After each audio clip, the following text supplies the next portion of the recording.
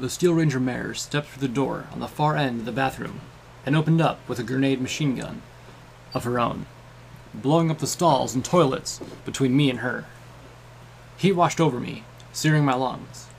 Shrapnel cut into my armor and flesh, leaving me bleeding from a dozen small wounds.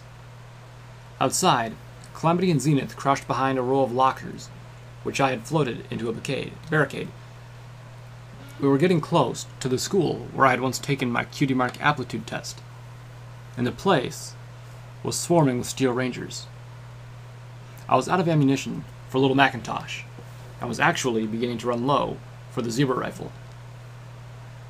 We had been lucky, taking them on one or two at a time, the element of surprise on our side.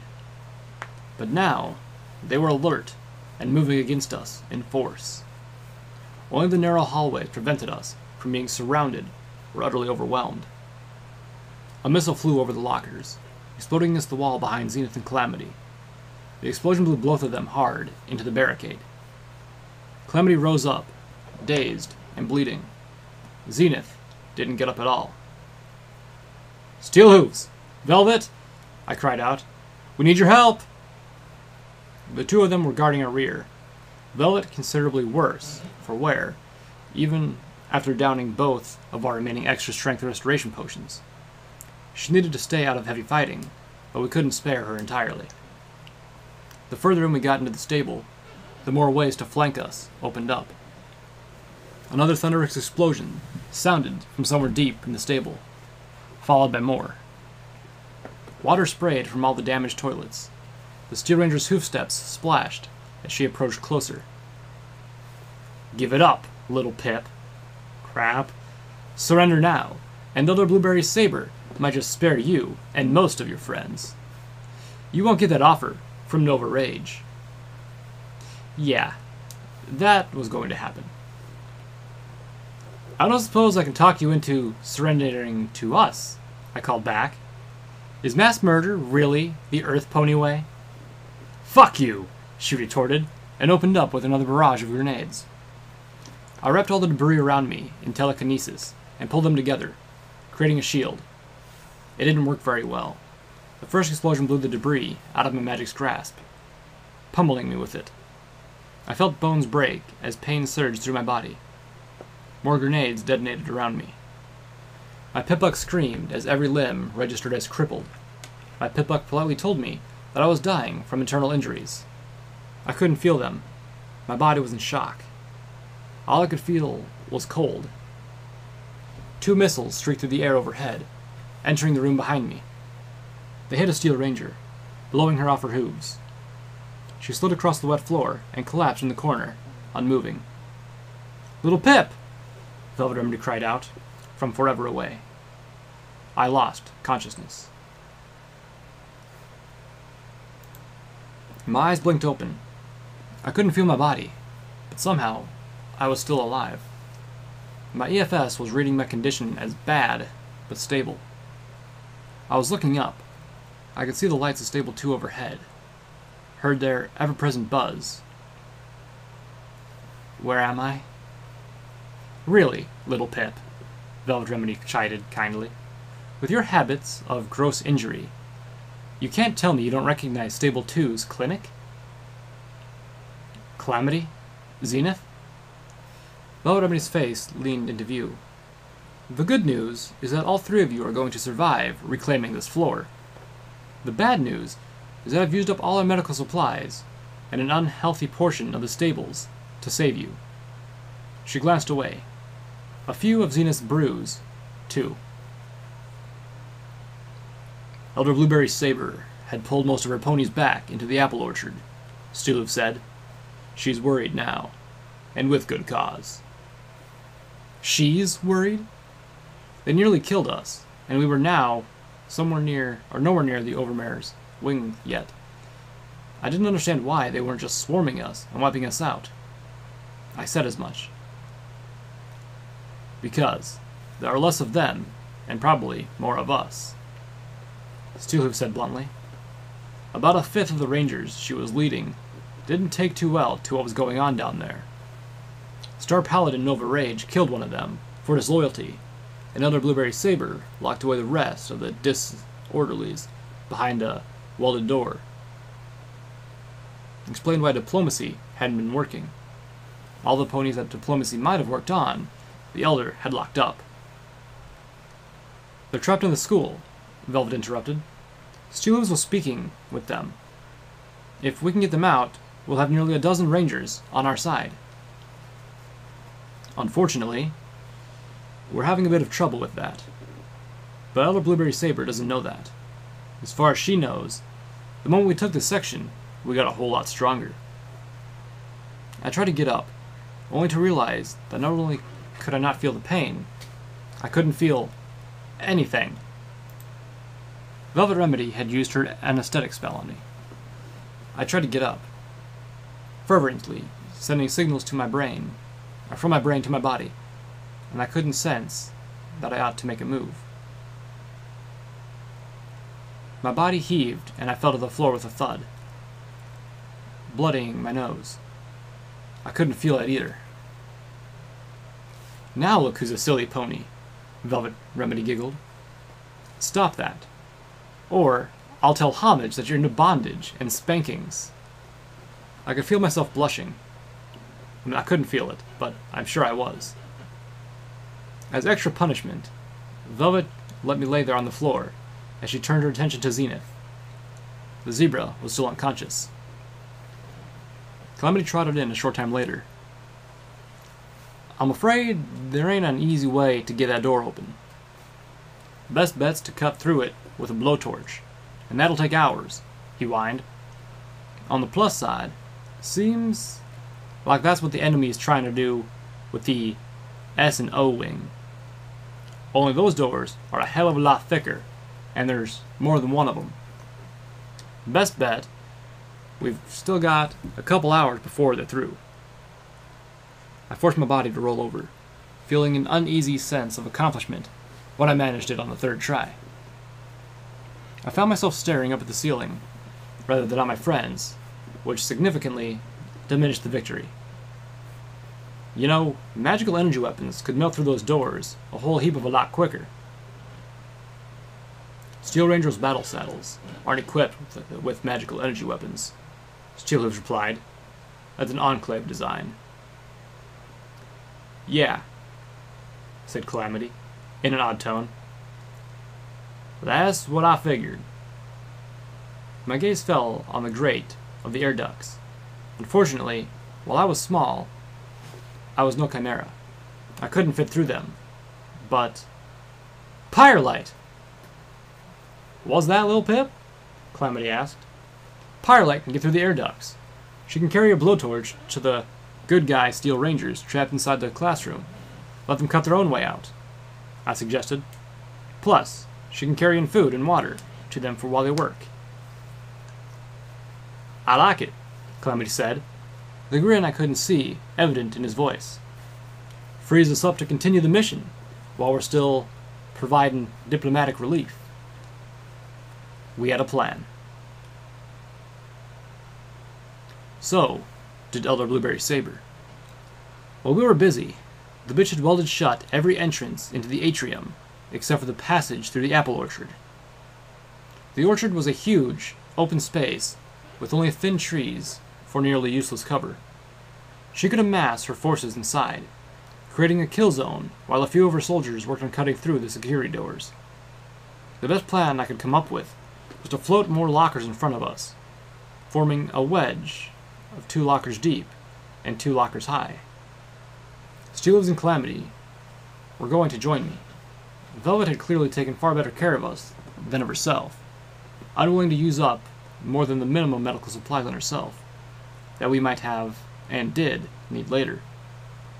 She was still partially crippled from the gunshot wound, and I insisted that she stay behind as a liaison with Pyrelight. Zenith promised Calamity that she would stand guard over our wounded medical pony. To claim that I was in good shape would have been an outright lie, but the pain I was in when the spell wore off was not the worst I had felt. Definitely better than being set on fire by a dragon, or bucked between the thighs by a scary, strong raider. I could work through it. My legs, fore and hind, all seemed to work fine, if stiffly, and could breathe without too much effort, and I could feel my heartbeat. Plus, I had my magic and my pip-buck. I was not in optimal fighting shape, but I didn't really need more, and there were ponies counting on me. I'd already seen too many ponies whom I recognized lying dead on the stable floor. I wouldn't allow Elder Blueberry Saber or Star Paladin Nova Rage to add to that number. Steelers trotted up behind me as I floated the lockers in formation. A moment later, another Steel Ranger trotted up. Only, it wasn't a Steel Ranger. It was Calamity, wearing a Steel Ranger's armor from the neck back. His Desperado hat was still firmly on his orange mane, and he had Spitfire's thunder in his mouth. "What are you doing wearing that armor?" Steelhooves demanded. Calamity just gave him a look.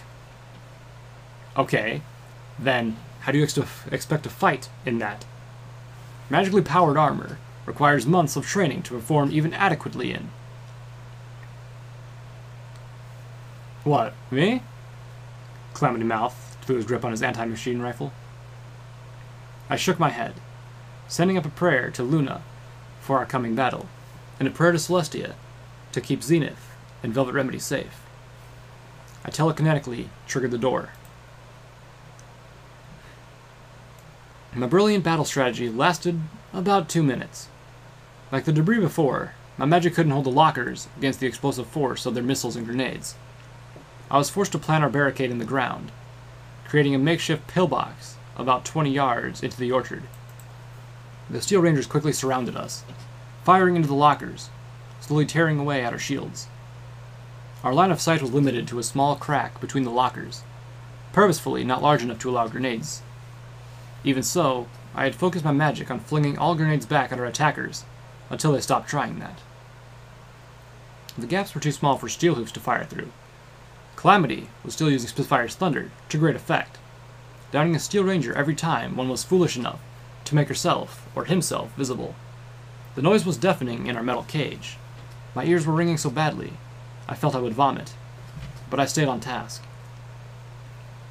But the Pegasus was down to less than half a dozen rounds of the rare ammo, even after pilfering some of the battle saddles of the anti-machine rifle ranger in the saloon. And the twin minigun battle saddle integrated into his armor couldn't be aimed through the tiny cracks. The zebra rifle was out of armor-piercing bullets, and the normal sword didn't have the penetrating power to take down a Steel Ranger. I was using my sniper rifle now. It too was out of armor-piercing ammo, but a well-placed shot to a weaker part of their armor would still go through. Part of me felt bad that I had become so practiced at defeating Applejack's creation. Calamity and I kept firing.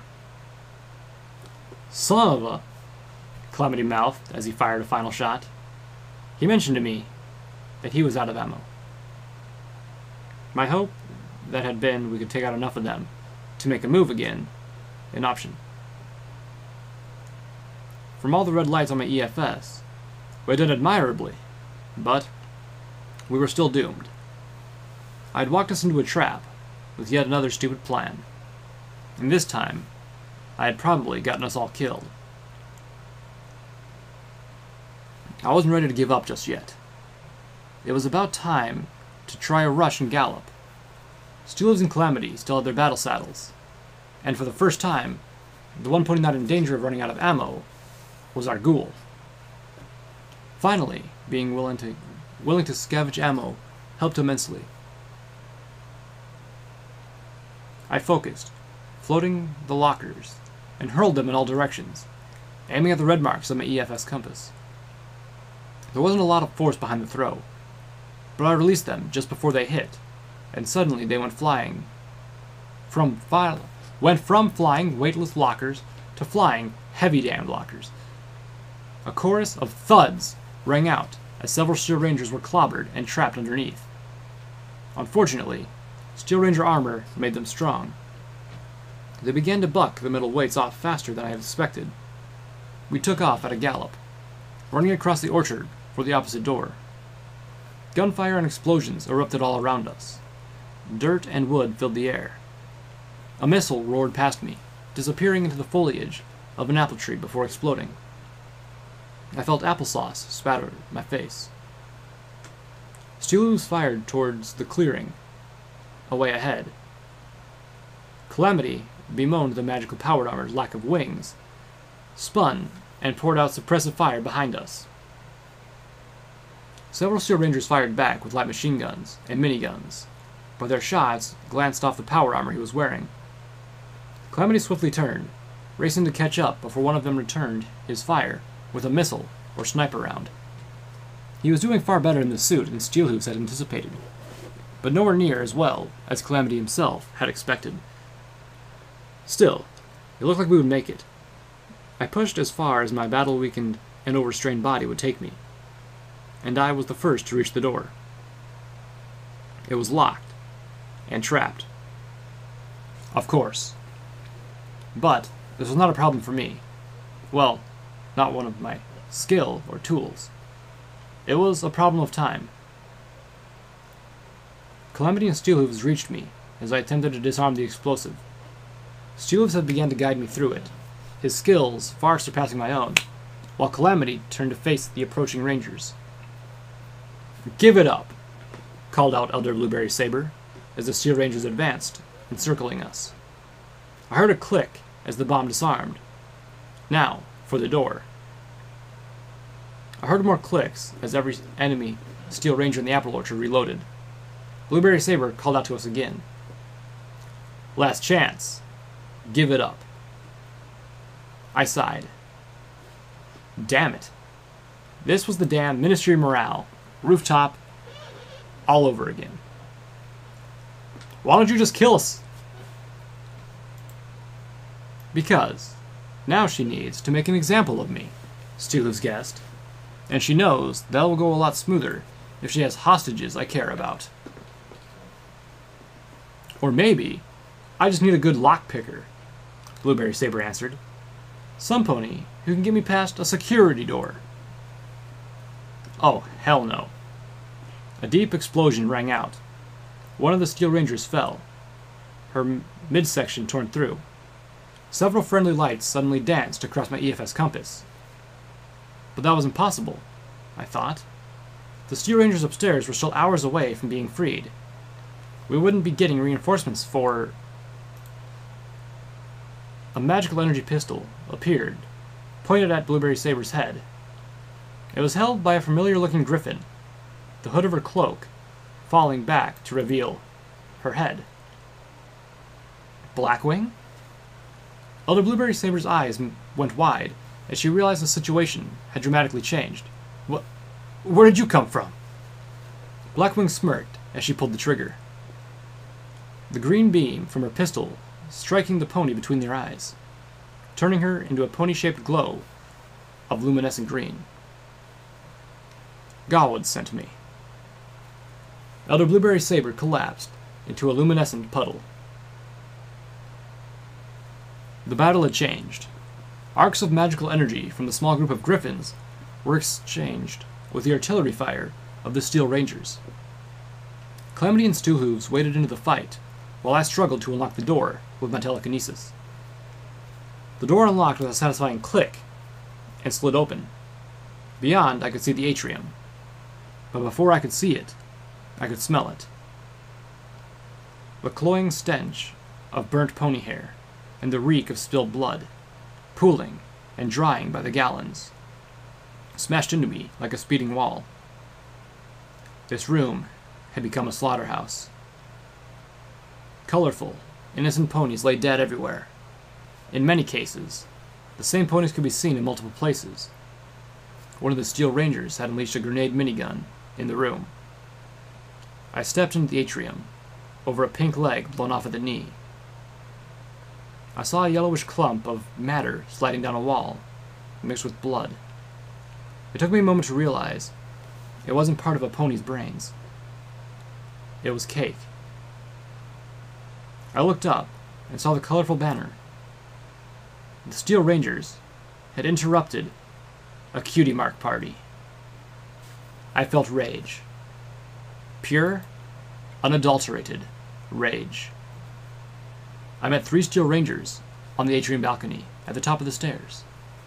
2 of them were wielding auto axes and were working their way through the 3rd and final security door. They had about half an hour's work left to go. I wrapped each of them in magic, floating them up and turning them towards each other before they could react and turn the auto axes off. The magically enhanced blades did exactly what they were designed to do: cut through metal. The flesh beneath offered no resistance at all. It was a gruesome mess. I dropped them, but kept the auto axes, turning to face the last of the Steel Rangers. Star Paladin Nova Rage, I presume. I noted her battle saddle had a grenade machine gun. The Star Paladin stared at me. Yes, and you are?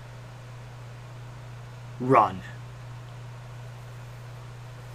The adrenaline had once again left my body, and I hurt, physically and emotionally. It was literally all I could do to stand up. I had exercised my rage, but that left only despair and a deep sadness. The hour was long over, the blackest hour, whose name I couldn't remember, where the darkness of the world is echoed most heavily by the darkness in the soul. But I was still trapped there. Blackwing joined me as I waited for Velvet Remedy and Zenith. The Overmare had surely been watching everything through the stable's friendly pie observation system, but she had not yet opened the door. God knows you've flown to our aid, without contract. Content to negotiate compensation after the fact, the Griffin explained. When we heard the distress signal, she decided to give you the benefit of the doubt and ask my Talons if we'd be willing to help. I'm thankful you said yes, I replied with a grim smile. My gaze kept drifting to the gaily colored Happy Quinceañera banner. Calamity trotted out, flexing his wings, thankful to be out of the Steel Ranger's armor. I do not envy Steel Hooves. He looked up. How in the hell did you appear right next to the Elder like that? Stealth buck? Zenith trotted up to the steps of the atrium balcony. She stopped abruptly upon seeing Blackwing. Velvet Remedy collided with her, backside, and stumbled with a moan. She was crying again. Calamity flew to her, wrapping her in one of his wings as she moved over the balcony. My girls had to make do with stealth bucks, yes, but I... Where did you get that cloak? Zenith interrupted. Blackwing gave the zebra a tolerant smirk. Yes, as I was saying, zebra stealth cloak. She fixed me with a serious look. You have more friends than I thought, kid. We barely made it past New Appaloosa when this Pegasus ghoul and her kid flagged us down. Turns out, they'd heard the distress signal too, and wanted to pitch in. Practically gave us enough stealth bucks to get in, while all you ponies were busy with the star spawn, and wage war of our own. Not to mention the cloak, which, I should note, I insisted on paying her for. I looked over the railing at the other griffins in Blackwing's talons. The deep explosions I had heard from before were now obviously from Butcher's little Gilda. I think she wanted to come in herself, but, well, she has a kid. A frown passed across Blackwing's beak. Whom I'm really hoping she's adopted, because if not, ew. Sorry we didn't get to you sooner, Butcher called up to us. Managed to get ourselves trapped in the generator room for the longest time. But then you ponies came along, and not only take out the guards sealing us in, but most of the door, too. I was standing in an arbitrary that had once been my home, and yet I found myself laughing. It was not a good laugh. It was a hurting, horrified, emotionally wrung-out laugh.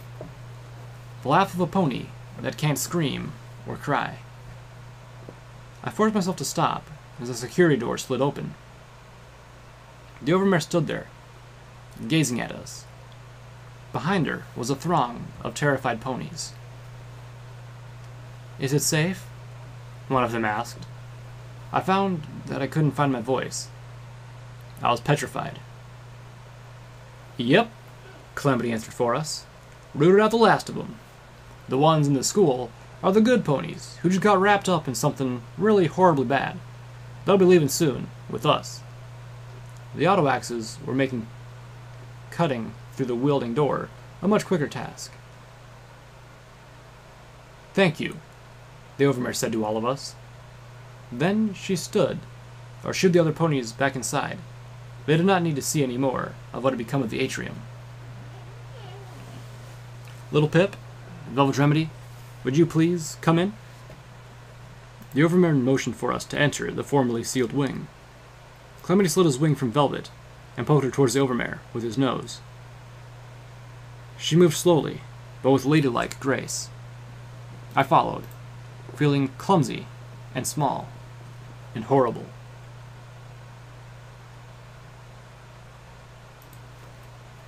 And then there was blood everywhere. Sparkling Cider did a wave with his hoof like this and fell down. As the Overmare guided us through the crowd towards her office, a familiar voice froze me in place. "Mother?" I looked up, and there she was, standing in a small clique of friends, notably absent Mrs. Sparkle Cider. She turned and looked at me with a vaguely scandalized expression. "Isn't that little Pip?" she asked one of her friends. The other mare answered in the affirmative. "I don't even recognize her," Mother said, not with awe or maliciousness, but as a casual statement of truth. I felt all the life drained from me as she looked me over. My blood had turned into ice water. My stomach knotted up, and then sank into the lowest part of my body it could find. The world seemed to stretch away from me. She turned away from me, delving back into her conversation, my presence barely augmenting her tale. "I was traumatized. I mean, I'm going to have nightmares of this forever. I'm going to need therapy. And as horrible as this sounds, my first thought was, that will never come out of this apron. Because he was wearing that lovely yellow one with the..." I spotted the glowing from her horn, so very soft, and the bottle floating nearby, surrounded in the same light. She was drunk. Of course, she was drunk. That's how she always protected herself against whatever crisis she thought she was going through, and this had been a real one. Still, she was alive. Alive, and exactly the same. I was right here. Again. "Mom?" Suddenly, Velvet Remedy was between us, with a hoof, and she struck my mother across the face so hard it knocked her down. I stared. Velvet Remedy had just hit my mother. Velvet's voice sounded like she was throwing all the hurt and rage in her behind it. It wasn't a scream, but it was somehow much louder than that. "You have suffered nothing." She turned from my wide-eyed mother and lowered her head, pushing me away.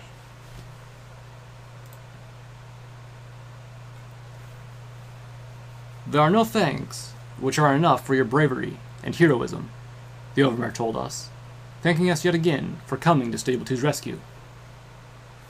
"And little Pip, I owe you such an apology. You are always welcome here.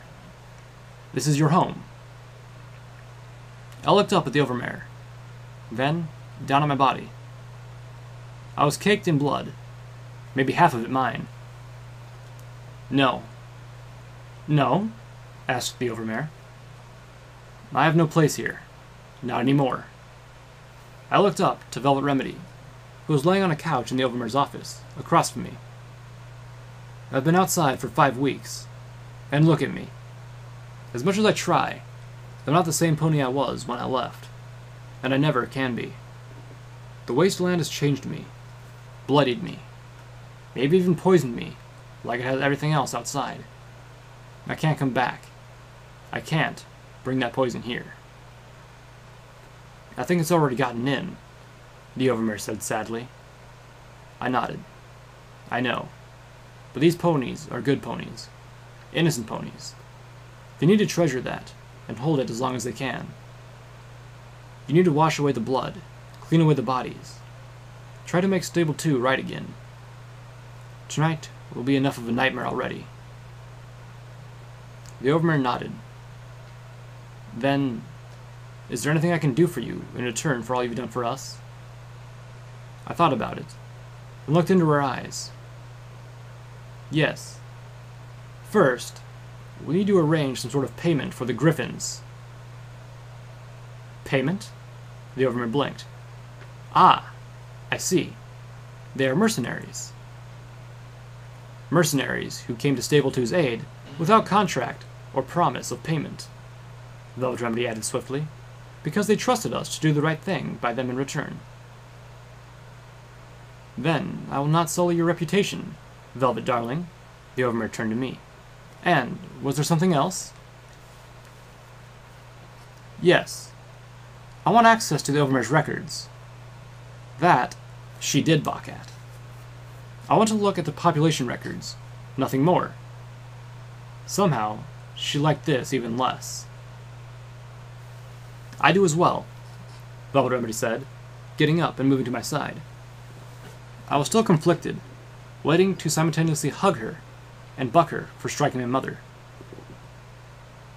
You know, the Overmare said slowly, addressing Velvet, when I gave Sweetie Belle's possessions to look through, I was with the hopes that her rich history as a musician would persuade you to accept your career. I hadn't expected you to use them as the opportunity to find escape. She frowned. CMC3, BFF. Clearly, I needed to give you the recordings of a previous Overmare, a much closer inspection before allowing them into anybody else's hooves. Velvet Remedy shook her head. You had to have known. I may have suspected, but I thought you would make the better choice.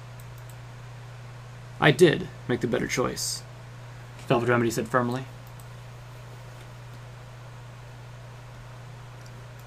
I found what I was looking for in the population records.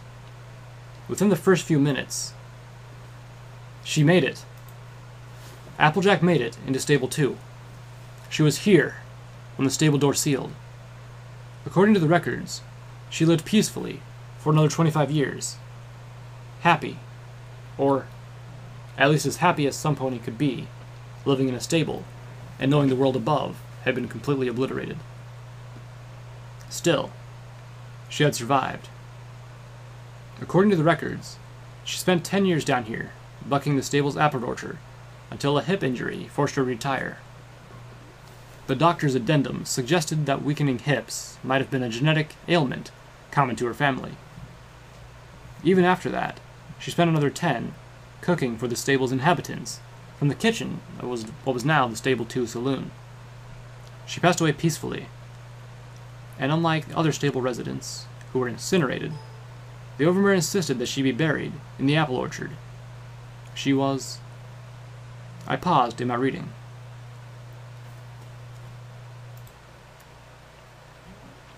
I walked into Pallet's stall. The always messy, paint-splotched artist of Stable 2 had survived the slaughter and was already diving into a new project. The Steel Ranger stood in front of her, obediently, at attention, as she painted over the symbol of magical sparks and gears, with 3 candy-red apples. Steelhooves plodded up to me.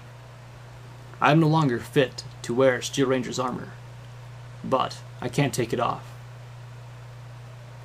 he said, as I took in his new look. The Ranger had been painted.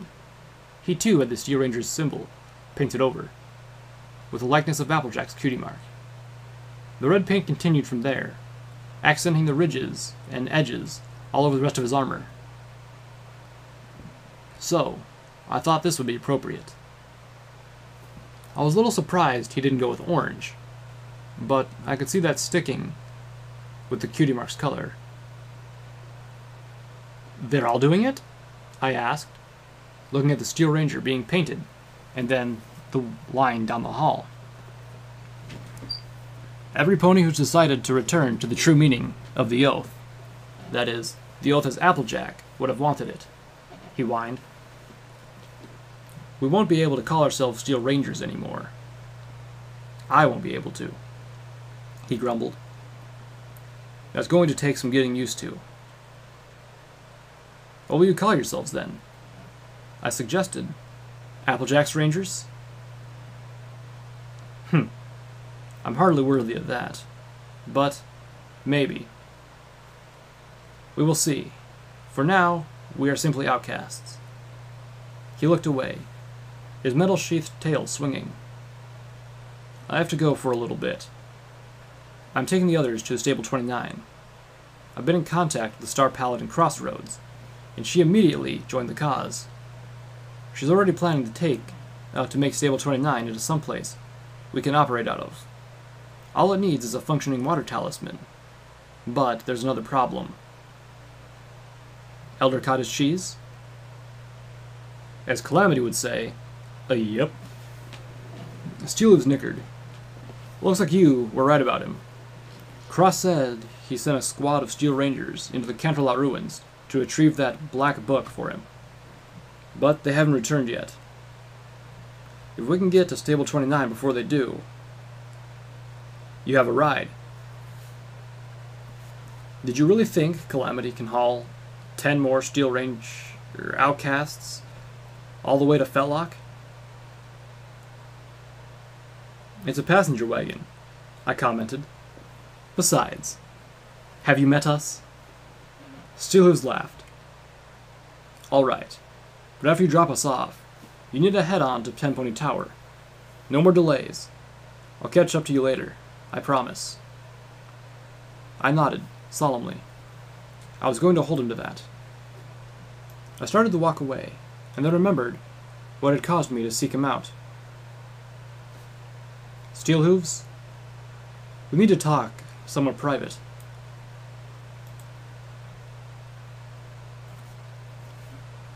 Applejack didn't leave you. Steelhooves shook his head. Yes, she did. She chose to be with her family, and I don't blame her for that. I never have. He paced a little. We weren't exactly. Our relationship was in a bad place. We were trying to put it back together, but it really wasn't going to work, and we both knew it. I loved her, and I let her go. I whimpered inside, but stood firm. No, Applesnack, I said, using his real name. She loved you. She tried to come back to you, but the Overmare wouldn't let her. He stopped, pacing, and looked at me. Wouldn't let her? She helped her family into the stable, and the Overmare closed the door. Applejack didn't know that the Stable 2's Overmare was under strict orders not to open the door for anyone, under any circumstances. Not until the atmospheric and soil monitors read that the world above was clean and safe again. It's been 200 years. I know. Stabletech grossly miscalculated how long it would take. But that didn't matter, because there was no way Sweetie Belle was going to let Applejack out. Applejack wanted to leave. She wanted to find you. The record for Applejack is full of annotations about her arguments with Sweetie Belle over this. But of course, with her condition, and the readings outside, there was no way Sweetie Belle was going to let her back out. Steelhooves stomped. Wait! Her condition? Was she hurt? If those zebras... I could feel my heart sink. Oh, goddesses. He didn't know. Steelhooves, I said, my voice sounding tender and small in my own ears. Applejack was pregnant.